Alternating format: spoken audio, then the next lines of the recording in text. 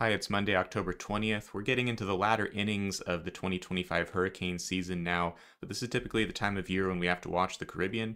And right on cue, we do have a system to monitor this week. This is Invest 98L, tracking westward into the Eastern Caribbean, and will move into the Central Caribbean over the next few days. This brought heavy showers and thunderstorms to the Lesser Antilles yesterday. This is essentially a tropical wave axis. There's no closed circulation here, with a field of deep convection centered along and east of the wave axis. If we take a zoomed in view here to kind of look at the cloud motions, you'll see easterlies right here at the surface. You'll see southerlies coming out of the Venezuelan coastline.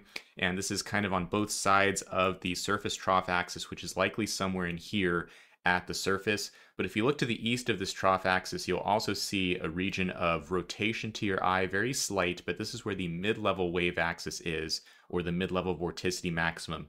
So there's a little bit of tilting going on here where we have the surface wave axis offset to the west of the mid-level turning due to some westerly shear that has been impacting 98L over the last couple of days and will continue to do so over the coming days.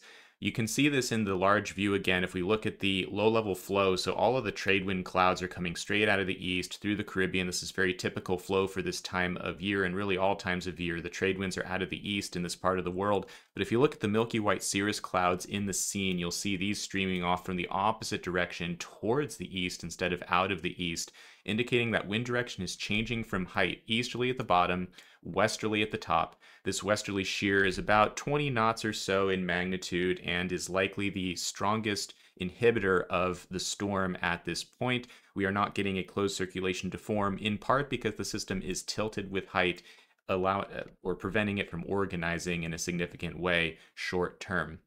Now, as the system begins moving into the Central Caribbean, there is an expectation that the trade winds will slacken off a little bit, making it easier for Earth-relative westerly winds to develop on the south side, closing a circulation off. So if we look at the European ensemble mean low-level flow at 850 millibars for Tuesday afternoon, you'll see the wave axis right here. You can see it's embedded in this generally easterly trade wind flow. As it moves westward, there is an expectation that this through flow through the Caribbean will slacken somewhat, and you'll start to see more westerlies develop and a closed circulation begin forming in the model. And most models at this point have come into agreement that a closed circulation and a bona fide tropical storm will likely form in the Central Caribbean during the middle part of this week. It could be a slow and gradual process given the current disorganized state of the system, and models disagree on the speed with which organization will occur. The typical goalposts we can look at for this are the GFS and the ECMWF, where the GFS is typically pretty aggressive with the timeline for development, and the ECMWF is typically a little more conservative. If we look at the GFS here, it really anchors down on the mid-level turning where we see the thunderstorm activity today. Again, that would be this part of the wave axis right here where you see the visual rotation. The GFS really burrows down on this and develops a surface circulation quickly beneath the mid-level center. And on this model, it tightens up very quickly, and we have a tight circulation even by tomorrow on Tuesday that quickly develops into a hurricane strength system as it turns toward Hispaniola. This is relatively fast, and with the moderate shear expected to persist, it may be a little too aggressive on the timing here, which is a typical GFS bias. If we look at the European model, on the other hand, it's much slower with the development, continues to show a tilted wave axis. There's the surface trough, and there's the mid-level trough right there. So you can see the offset. That persists for some time, so even on Tuesday morning, we have the surface center still to the east of the mid-level, or to the west of the mid-level center, and we see much more gradual intensification of a tropical storm strength vortex, but not at the pace that the GFS shows, and we still have a tilted system with most of the deep moisture in green here weighted to the eastern side of the circulation as it continues to contend with the westerly shear. And we do expect that shear to persist given the upper level wind flow that this time of year is always going to be present near the Greater Antilles and certainly north of the Caribbean. The subtropical jet's not going anywhere at this time of year. So with the storm in this part of the Caribbean, we told you the surface trade winds remain out of the east as they always are. And then we have southwesterly flow aloft in this European ensemble mean forecast for Thursday afternoon, showing that contrast in the wind flow there, easterly at the surface, southwesterly aloft. That's a moderate shear that will persist throughout really most of this storm's lifetime, if not all of it. And that's likely to cause some limitation on the storm, hopefully enough to keep it from developing into a strong hurricane, but we don't yet know for sure. There are multiple models, not just GFS, that do create a hurricane out of this, and it will probably depend on how long it sticks around in the Caribbean, which is also a subject of uncertainty, which we're going to turn to now. Regarding the track of this system, it's going to enter an area of weak steering currents later in the week. So you've seen how model forecasts bring it westward following the trade winds into the Caribbean because the system is currently shallow. It's feeling mostly the low-level steering flow, and so it's following those easterly trade winds toward the central Caribbean. By the time it gets there, though, we're expecting a developing tropical storm. It's becoming more vertically deep because it's stronger, and it's going to feel the influence of steering currents not just at the surface, but also aloft. And as we look at this 500 millibar chart from the European model here, we'll see two mid-level ridges, one over Mexico and the Gulf extending out over the Western Caribbean centered here. And then we have another ridge over the Lesser Antilles to the east of the storm. We have a broad long wave trough off of the eastern United States coastline. And there's this break between the two ridges. The storm 98L, which would likely be a tropical storm by this point on Friday morning, it's marooned between the two ridges to its west and east. And this is a classic situation where the steering currents are chaotic simply because the two steering flows from the two ridges are opposing each other. The storm is stuck between. Whether it continues westward or turns toward the north depends on which ridge ends up having more influence. This trough is going to pull out toward the east, allowing the western ridge kind of nose in overhead. You'll see this turning motion in the flow over the Bahamas and Florida. And if the storm remains down in the Caribbean, as the European model shows, this ridge ends up having a bigger influence as it builds over to the north and really traps this storm for quite a length of time, possibly even pushing it farther west before it's able to turn north much later in the future.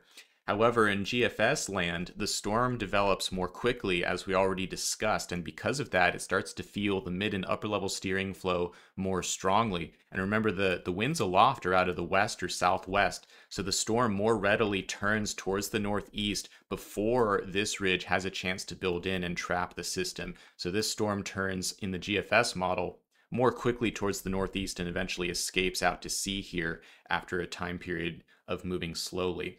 So there's some disagreement here on the track, and this has been true for a few days now. We really haven't seen confidence increase markedly in the future here. If we look at the European ensemble, you'll see just what we're dealing with. This is the cluster of red numbers representing the 50 different possible futures in the European ensemble, showing the possible locations of 98L as we move forward in time. This is on Monday evening. As we move forward, you see the cloud moves westward, and so far, decent agreement on where this is going to be, but it quickly spreads out from here, where the more northerly grouping starts to continue north and cross Hispaniola. So we have a grouping that starts moving out of the Caribbean, a group that is struggling to leave, it's a little slower, and then yet another grouping that never really makes the northward turn, simply continues westward. And you see just how spread out we are. By Friday night at this point, we have a huge ellipse of areas where the storm could be by the time we're getting into the weekend, and the European ensemble not providing a lot of clarity on what's most likely here. And if we look at the tracks from multiple deterministic and ensemble systems that the National Hurricane Center likes to use, you'll see the same thing. Some models, especially GFS based, turning towards the north over Hispaniola, moving out of the Caribbean, and then there's some that linger, make it as far west as Jamaica, and are moving very slowly. This is 5, 6, 7 days out, and the storm hasn't made it very far and is still marooned in the Caribbean, and still others that continue westward without really turning towards the north. This is going to remain a difficult forecast until we have a bona fide storm that actually develops. Again, keep in mind, we are dealing with a tropical wave axis. We do not yet have a well-defined location of a storm circulation. Until we have that, it's going to be difficult to forecast the track properly. The track will be dependent on exactly where the storm forms and how strong it gets. A stronger storm more likely to turn toward the north, a weaker storm more likely to remain in the Caribbean for some days as it's marooned in weaker steering currents as a weaker storm. One thing to be aware of, though, as this system is coming west, regardless of the level of development and the exact track northward or not, it's going to be a fairly sprawling system. You can see the area of thunderstorms associated with it, and it may continue to enlarge in a bit. And if we look at the precipitation forecast from the European ensemble as an example, you'll see the precipitation continue to accumulate over the next several days. And really, regardless of the exact track, there could be a wide area of the Greater Antilles and Jamaica that could experience heavy rains and the potential for flooding concerns. And if the storm is lingering for multiple days in this region, that concern could grow considerably if this field of rain is spreading over these mountainous islands, causing flash flood and mudslide concerns. So everyone should be prepared for that. Please stay safe this week, regardless of whether 98L develops and becomes a legitimate wind and surf threat for these areas. There will be rain over this entire region. And we're going to keep a close eye on this system as it moves toward the west and hopefully get some clarity on where it goes within a couple of days once a bona fide tropical storm forms. That's it for now. Thanks for watching.